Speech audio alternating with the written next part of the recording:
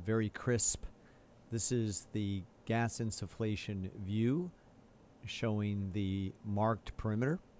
The 33 millimeter stiff braided snare is fully opened and maneuvered around the perimeter of the LST, aligned along the dots or outside of the dots to attempt a en-bloc resection.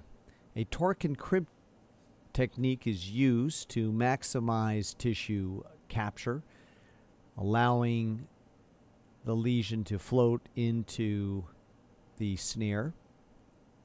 As the snare is closed, we can see that this encompasses the diathermic dots, and in this case a en-bloc resection was possible.